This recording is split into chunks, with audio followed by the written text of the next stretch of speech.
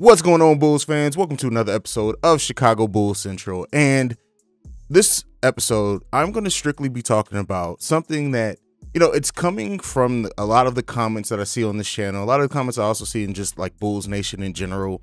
And that's this thought of trading Coby White. And I know this is probably going to be the video where more people disagree with me than not. I can't wait to just see the response to it and have the conversation. That's what this whole platform is about, is having conversations about the team that we love the most, and that's the Chicago Bulls. Now, there seems to be this thought through many Bulls fans' eyes that the key to adding our front court depth is by trading Coby White. And I disagree with that wholeheartedly for a few different reasons. And actually, seeing the preseason game from the other day, more so in my mind, solidified why the Bulls do not need to trade Coby White to add front court depth.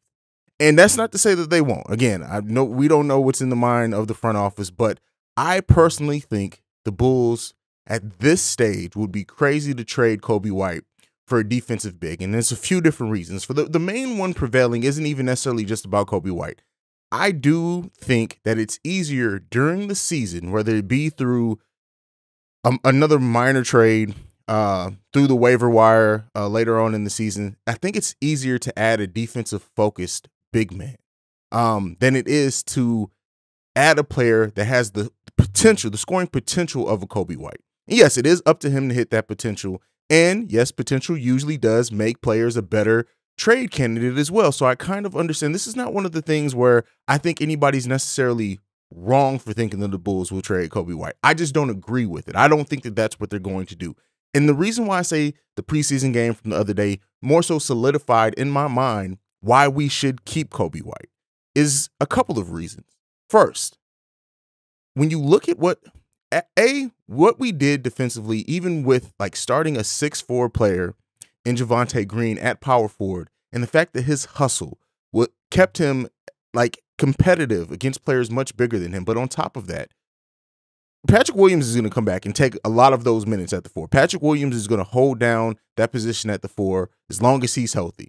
When we have players like a Troy Brown Jr. who has and can play the 4, Javonte Green now showing that he can as well, and the Bulls may have gotten a stud in him and he can play out of position as well. We also know DeMar can play some 4 as well. I don't think, yes, I understand maybe not the best defensively, outside of Patrick Williams, and Troy Brown Jr. is a solid defensive player as well. I don't think, and of course this will go over the course of the season and we'll see what we need. Yes, on paper right now it looks like we need more size and more depth, but if that's not the style that the Bulls are going to play, we may not need that. But the second reason why I do think that the Bulls would be crazy for trading Coby White is when you look at a player like Matt Thomas and what he did in that opening preseason game.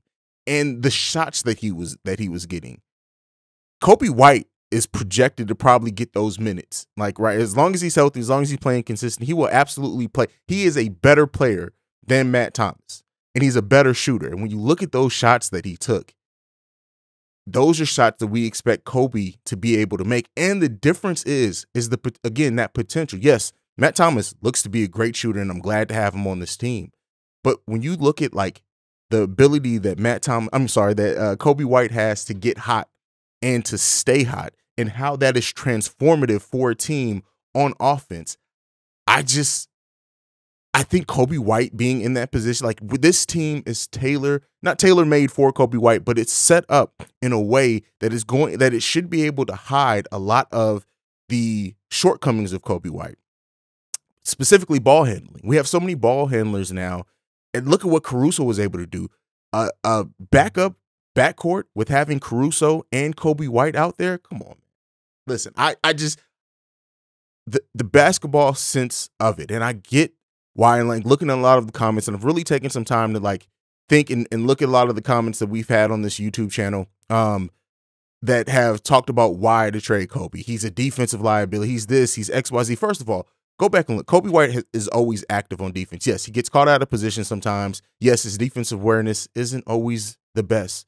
But I think that the thing that we sometimes forget about when it comes to defense is, yes, one-on-one defense is absolutely a thing, and you have lockdown defenders. But there's also this thing called team defense. And if you play in the scheme, it can stay active. And Coby, I expect to be able to do that to a degree. I'm never going to say Coby White's going to be a lockdown defender. I don't know if he'll ever develop that part of his game, but to be an active defender, when you look at the things that player like DeMar DeRozan is a great example of why a player like Coby White, if they can score and be smart offensively, can be productive in this league, even if you aren't the best defensive player. Like, the knock on DeMar DeRozan has always been his defense, but it's never stopped him from being a productive and contributing to a team winning. But outside of that, look at what Zach and DeMar did in that preseason game. Go back and look at some of those defensive plays that they made just by being active, paying attention. And yes, we always know that Zach LaVine always has that gauge to improve defensively. But for the people who just automatically think that trading Coby White is the key to to unlocking the Bulls being this contender, I think are falling short, in the sense that having a transformative potential. Again, this is Coby does have to hit this. I'm not saying that he's prepared necessarily to do this now.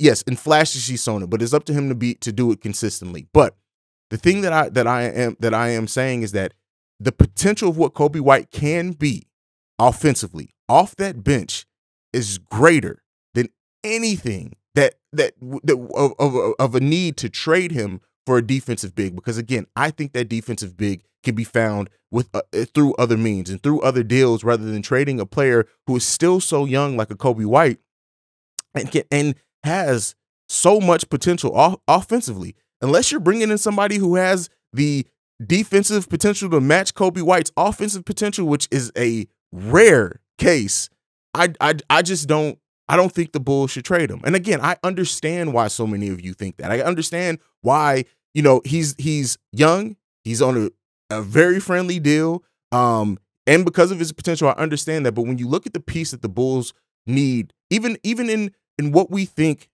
that we need to help shore up this front court, I don't think that that's worth the Coby White. Like, I don't think it's worth trading Coby White to get that. Again, I know that the comments are going to be filled with people disagreeing with me, and that's fine. I understand it. I understand that overall, you just want this team to improve. We're Bulls fans. We love this team. We want us to be in the best position to win. But I personally think if the Bulls are going to do what we think that they can do and what it looks like they're thinking they can do and they're aiming to do, having a player like Coby White with that scoring potential off the bench is more of a net positive than trading that potential away for just a defensive focused big. Now, if he's included in the deal to bring in a much better player, okay, I can understand that you have to give up somebody of Coby White's potential to do that. But again, we've talked about the Bulls as far as like bringing in, I know the comment for a long time was Ben Simmons, that deal is not happening because of who we'd have to give up just to make salaries work. But if the Bulls get some potential star and throw in Coby White, hell, at that point, whoever they need to throw in, as long as not one of the big pieces of our core, do so. But I believe in the potential of Coby White. And I think Coby White, like the games that we've seen him get hot in, imagine that in a playoff series, right? Imagine a team in a playoff series having to defend Zach LaVine and Lonzo Ball, DeMar DeRozan, Vooch, and Patrick Williams, like in what it looks like this team's going to be able to do with passing the ball and just ball movement in general. But then when Zach LaVine comes off the court, when Lonzo Ball comes off the court, you have a player who is amazing defensively and is showing so many flashes offensively in Alex Caruso. But then you also have Coby White, whose ability to play off the ball, come off screens, and shoot lights out when he gets hot. I don't see the Bulls trading that potential. But let me know down below. I already know the comments are probably going to be crazy with this one. I welcome it. I just want to know how you guys feel. Again, a short video here today. Now that the preseason is going, you'll be seeing me more often. Like I said, I never will commit to doing an episode daily, but you'll be getting me more times than not during the week. And it's an exciting time to be a Bulls fan. And that's just something that was on my mind. And also, like I said, the other point in this is that thinking that maybe we don't have what we already need, and that's because of our play style, because of the Bulls and the way that they want to play. I don't know if us needing a 6'10" defense, I don't know if we need another one of those. We have Bradley. Like I said, Troy Brown Jr., I expect Javonte Green showed so much. And then still, DJ can play some minutes at the 4. So, like, what this team showed in the preseason game so far just really, really has that stuff on my mind. We'll see how it goes. It could, the next preseason game, all this stuff that I said about us not needing another defensive big may go completely out the window, and we'll see how it progresses over the course of the season. But that's what's on my mind right now. That's what I wanted to talk to you guys about. Make sure you like and subscribe. Thank you so much for all the support you guys have been giving me in the month and a half I've been having this channel, so I appreciate you guys so much. And for anyone, like, click the link below. Subscribe to the podcast as well. Help a brother out. But like I like to end every episode on, go Bulls. I love you guys. Peace. This has been a presentation of the Break Media.